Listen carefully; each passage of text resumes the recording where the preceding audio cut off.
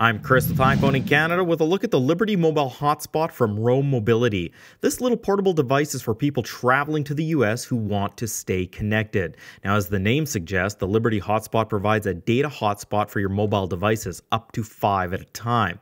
Roam Mobility is a Canadian company focused on giving consumers headed south some more options. Now, when you purchase the Liberty Mobile Hotspot, it does come with a SIM card in it. So when I got it, I went through the setup process on the company's website, which was super simple. All you have to do is pick the data plan that best suits your needs, set the date when you're traveling, and that's it. When I got to Arizona, I turned it on and it worked instantly. Now, I should point out that Roam Mobility works on the T-Mobile network, and while it worked flawlessly in Arizona with great speeds, it's not going to work everywhere.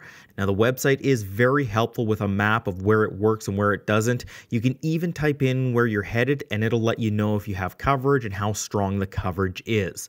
The Liberty Mobile Hotspot even allows you to take advantage of 4G speeds if you're in a city that supports it. Again, that information can be found on the Roam Mobility website. The hotspot itself isn't very big. It fits nicely in a pocket, a purse, a bag, so it's easy to take with you wherever you're going. It features a little display that shows your signal strength and other information, and the rechargeable battery lasts up to 4 hours, although in my testing while on vacation, I ran it for close to 6 hours without needing a charge. It even features a micro SD card slot that can be used as an external hard drive and backup system.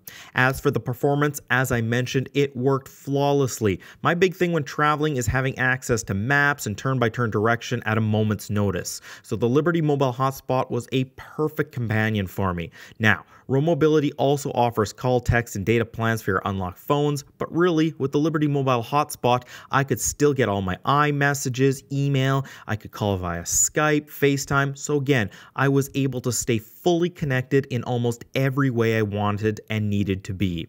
I was really impressed with the Mobile Liberty Hotspot. It was so simple to set up and use. It's nice for travelers headed to the US to have more options to choose from.